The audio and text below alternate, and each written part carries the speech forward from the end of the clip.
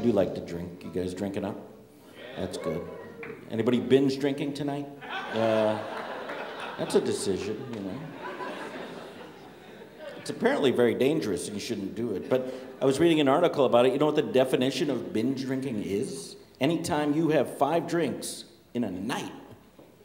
Seems kind of low, doesn't it? I mean, I'd have 5 drinks, give my kids a bath in the tub while I was standing there. I didn't realize I was some kind of wild man.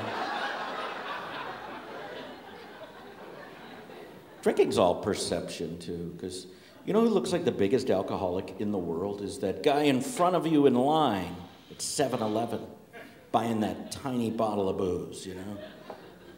He always gets the weirdest looks. And why is that? Because I'll go to Costco and I see people wheeling around the biggest shopping carts I've ever seen in my life, you know, loading them up with cases of beer and wine, gallon drums of booze. And I'm always like, hey, that guy must be having a party. That guy in front of me at 7-Eleven's getting that tiny, tiny thing. I'm like, dude, you got a serious fucking drinking problem here. Good night, everybody. My name is Bill Bunker. Thank you so much. Thank you.